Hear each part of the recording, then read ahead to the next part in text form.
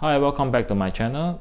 In this video, we're going to talk about antenna tracker again, and it's an antenna tracker for none other than the DJI Digital FPV system. If you remember, some time ago I posted a video on this antenna tracker. It's an RSI based tracker, and somehow I managed to hook it up to the DJI Digital FPV Goggles and was able to get it to track my drone, which is having a DJI Digital FPV Air Unit, and it was able to track quite decently with no problems at all. But the problem is it's just too big, and a lot of us wanted a head-mounted antenna tracker, one that's small enough so that you do not have to carry this big bulky case to the field. I also understand that a lot of us are using the Crystal or the AXII HD directional antennas together with two omnidirectional antennas on our DJI FPV goggles, and that's perfectly fine, but it's not giving you that perfect range. And also, these are directional antenna, which means that you have to turn your head to where your drone is in order to get the best results for your FPV experience. So what I'm going to do in this video is to string everything that you see here to make it small enough to be mounted on the DJI Digital FPV system. Now, in order to string the size of the antenna tracker, we will be using surface mount components, and this is the new PCB that I came up with. Now, these are the components that we'll be using for a tracker board. There are a couple of potentiometers, step-down regulator, capacitors, diode, resistors, ICs, and an on-off switch.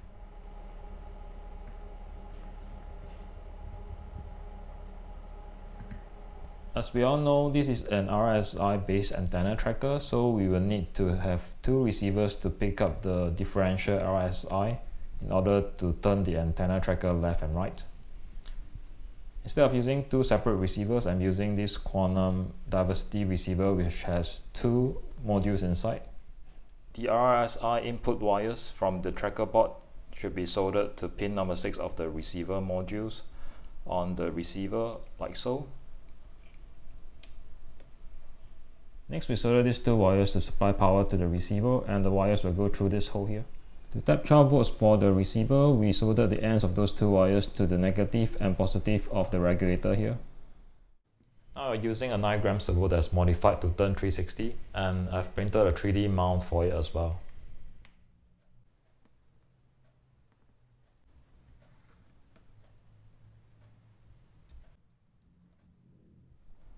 After the servo is secured to the 3D printed mount, the whole attachment is now installed to the tracker board using two long screws and nuts.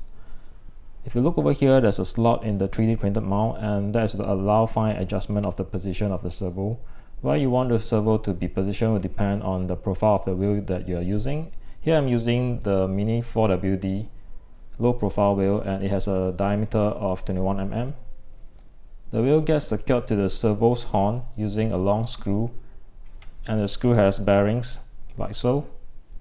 More about these bearings later. I'll explain what they are for.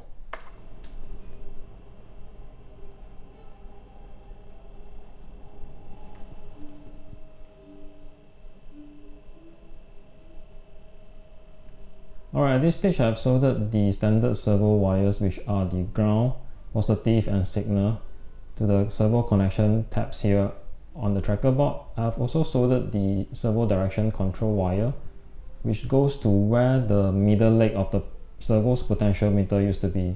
So inside every servo there's this potentiometer, and we have removed that potentiometer from this servo. And this end of the wire goes to where the middle leg used to be on the PCB inside. Finally, the electrical components and wirings are done up on the tracker board, and this is how it looks like. We have a 3S LiPo pack connected to the tracker board using the JST plug there, and the top view of the tracker board looks like this. We have the power on switch, and we have this Hobby King Quantum 5.8 GHz diversity receiver. You could use any 5.8 GHz receiver that has two receiver modules inside for you to hook up the RSI wires to them.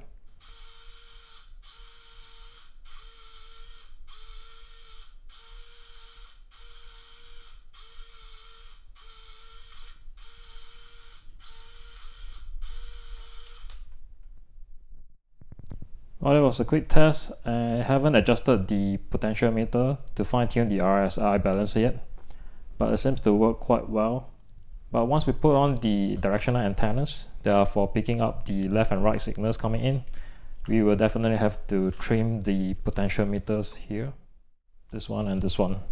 The choice of antenna will be a small and powerful directional antenna such as the TBS 5.8 GHz patch.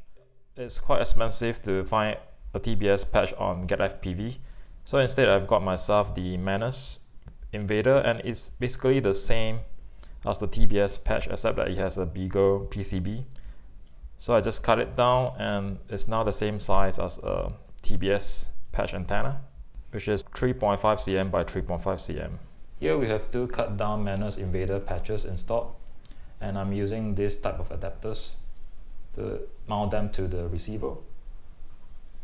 As you can see, they are perfectly 90 degrees apart, which is good for picking up the signal differential. I also 3D printed this holder which will hold the 4 antennas that are connected to the DJI goggles. Here I've installed only one SMA port, but eventually I will have 4 SMA ports here, and that will allow me to hook up 4 patches for the DJI goggles. The patches will connect to the DJI goggles via the coaxial cable. It's not yet soldered at the moment, and this coaxial will run through the holes here, and this is the other end that we will plug into our DJI goggles antenna port. Now we have all 4 SMA connectors soldered to the RG174 cables, and boom, here are the 4 patches installed and they look lovely. At this stage the turntable is almost done except for the wheels, and here are some 3D printed parts with rollers in them to act as wheels for the turntable. These rollers are the plastic ones with rubber trimming, and these rollers are used in Tamiya Mini 4WD cars like this one here. The wheels will be installed to the base of the turntable. We already have this driver wheel here, and now we only need to mount the 2 free rolling wheels like so. I'm going to use double-sided 3M tape to secure them in place, and that should balance the turntable. At this stage I'm happy that the tracker board is more than halfway completed. It has the turntable, which is also a tracker board, the receiver modules for picking up the left and right signals, and a bunch of antennas to hook up to the DJI FPV goggles. Now we need to attach the whole thing to a tracker base, and this is the 3D printed tracker base which I designed. It will snap right onto the metal hook of the DJI goggles, and to secure it in place we can attach a velcro strap through this slot here past that metal hook, and it's not going anywhere once it's secured. At the center we have this aluminum hub which will hold the pivot. The pivot consists of a 4mm screw and 10mm outer diameter bearings which will fit right into the hole of the aluminum hub. And here's a close-up of these one-way bearings on both sides. The bearing will turn in this direction and not the other. These are idle rollers that will stop the turntable from rotating past this point. Once the drive wheel comes in contact with the one-way bearing, it's going to idle and roll on the spot. This way we could prevent the turntable from turning round and round and causing a mess of or tangle of these coaxial cables. For the same reason, these coaxial cables are going through this slot, and since it's not going to turn past 180 degrees, the slot will end here. Alright, we've mounted the turntable onto the tracker base, and this is how it looks like at the moment. I've added the DC plug for supplying power to the entire unit. And if you notice here, the wires have enough slack so they do not bind up. Everything should turn freely like so, with no binding of wires or anything like that. Now there's only one final touch that we need to do to finish up the antenna tracker, and that is to install this 3D printed travel stop. As soon as this wheel comes into contact with the one-way bearing on the tracker base, it's going to turn on the spot, but due to the momentum the wheel will overshoot this point, and hence we need the travel stop here to prevent that from happening. And this bearing here really is to prevent any wear and tear on the plastic. Finally, the antenna tracker is mounted on the DJI goggles. As you can see here, I'm using just 2 zip ties instead of a Velcro strap, since the zip ties are cheap and they are more secure than using a Velcro strap. And to support the CG, there's a stand here that's made of stainless steel wire, and it fits right into this pivot here, which I've created as part of the design. And there's no binding of the wires. These coaxial wires are now plugged into the goggles, and likewise for the power supply cable, which goes to the battery. And the good thing about this design is it allows airflow. There's nothing blocking the air vents. Alright, enough talking, let's test this and see if it works.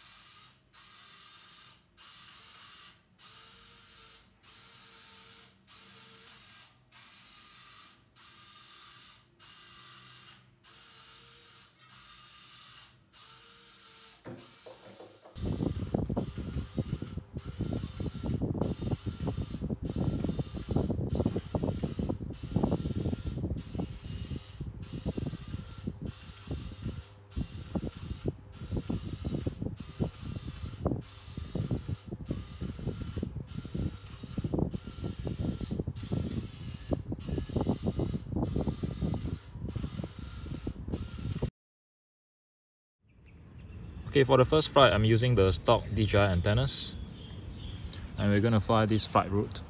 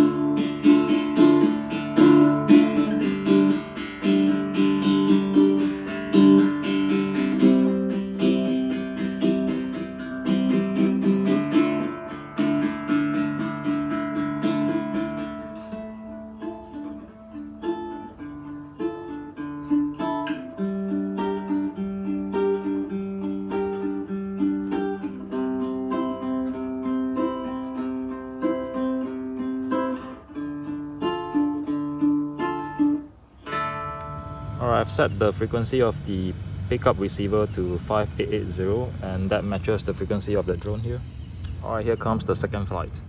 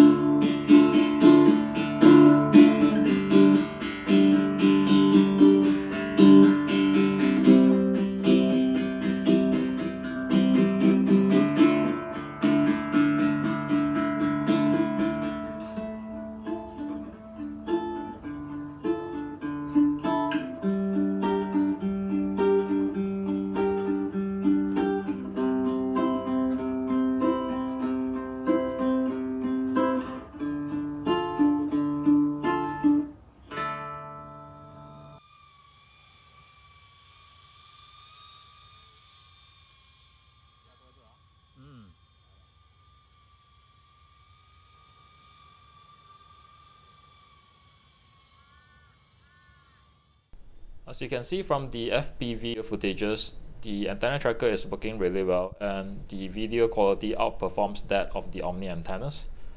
I'm really happy with this build and thank you so much for staying till this part of the video. That's all I have and I will see you next time.